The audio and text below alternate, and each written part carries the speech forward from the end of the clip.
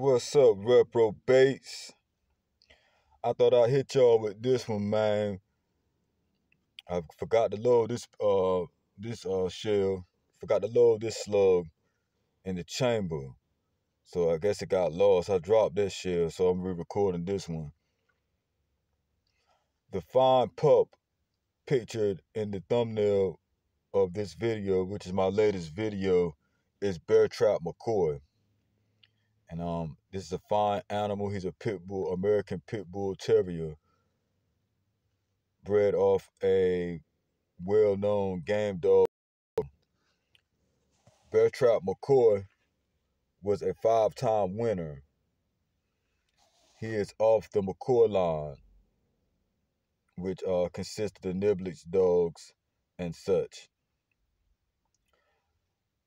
This line was also continued through the breeding of the watchdogs. So a lot of the watchdogs are branded and tagged and were actually registered, given the McCoy name as well. So this is a fine line of dog. Now, I know you reprobates. Talk about you. Talk about you, reprobate. Now, I know you reprobates and say, there's no such thing as a big breed pit bull. It's a bull massive. This, that, and the third.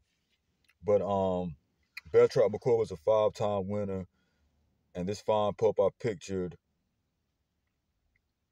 in the thumbnail of my latest video that I'm presenting to you at this very moment was a very sought after dog. He was one of the best big breed pit bulls to ever cross the scratch line. So he's also pictured on apbt online pedigrees. So I don't know how I missed this one. But here he is. This is Bear Trap McCoy. He was line bred. The continued line breeding of this fine specimen went through the McCoy dogs and the watchdogs through Rowdy McCoy. So if you may have seen, you reprobates, as you probably have seen in the Chaos of Illinois video, the gentleman was showing you some of his watchdog and McCoy breedings because it made sense. Next time I hear you reprobates talking shit about my big breed pit bulls, because I do the game dogs, so I have a fine, what you guys call a smaller game dog. She's a fine specimen. I won't reveal where I obtained her from, but I will let you know she comes from the boot. She is line bred Patrick's Homer through the Sendai dogs, heavy Indian Bolio on top. On the bottom, she's Mayday Hollingsworth. Well, my pup already is about 23 pounds, just entering the 4-month-old stage.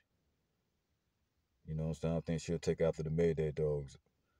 You know, like Deadlift, Barracuda, Haunch, those dogs. She got ears like Hollingsworth Dolly and Mayday's Southern Kennels Miss Dolly. So it's good blood in her, so I'm not knocking the smaller dogs. I told you guys, I told you reprobates I was going to get me a small game dog. You know what I'm saying? But I just had to get one with that block head. I can't have my dog running around with a lead pencil head. You know what I mean? But getting back to my point, the big breed pit bull does exist.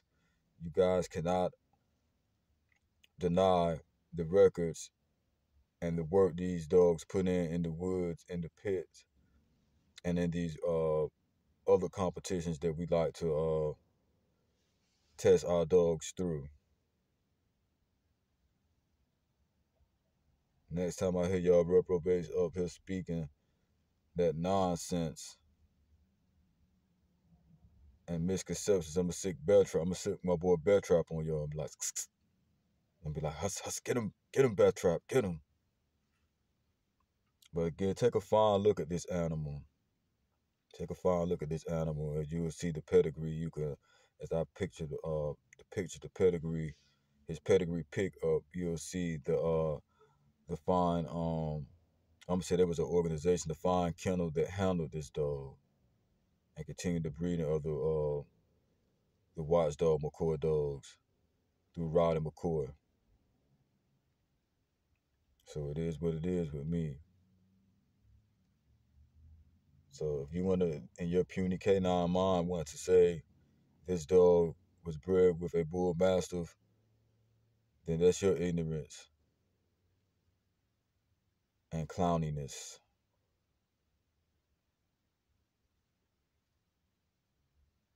So no polo on my body today. No Tommy Hilfiger. I'm doing the Tigre apparel for today.